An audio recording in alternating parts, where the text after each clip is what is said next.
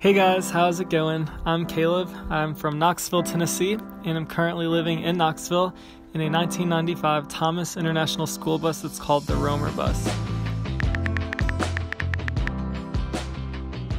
I'm an architecture student, and I've studied interior design and landscape architecture, and I've really started to embrace the idea of living more minimal.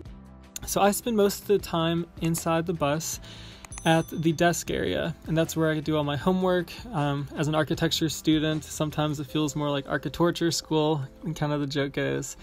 So I spend a lot of time there, and I also spend a lot of time just in the kitchen cooking different things, and enjoy relaxing kind of in the couch area on the pull-out couch. If I had to change one thing about my living space, it would probably be the height. I'm about 6'1.5", 6'2", and the interior height of the bus is 6'1". So it's just if I'm not in the central space where I have a clear story skylight I built.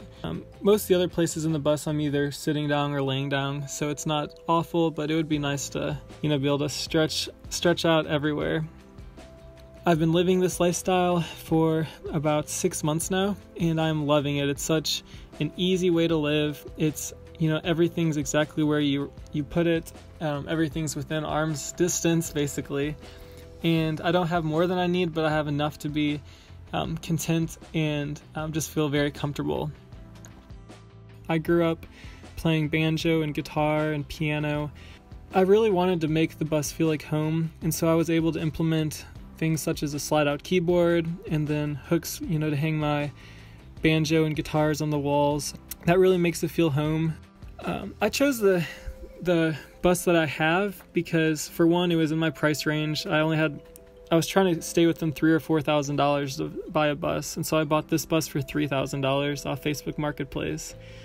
But it had a door on the side that I really thought could be interesting down the road, where I could open it up, since I knew it would be in my living area space, and it would be a nice place for my dog to jump in and out, or to let breezes come through, or just to make it feel more light and open in it.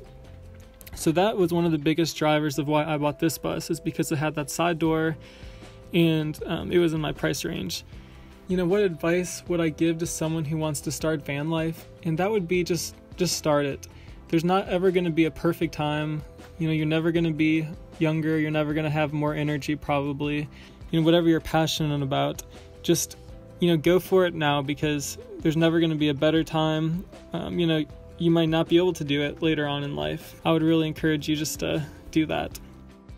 Well, thanks so much for checking out the Romer bus today. If you want to see more pictures or videos, you can always find those across social media at Romer bus, or also at romerbus.com. Thanks, guys.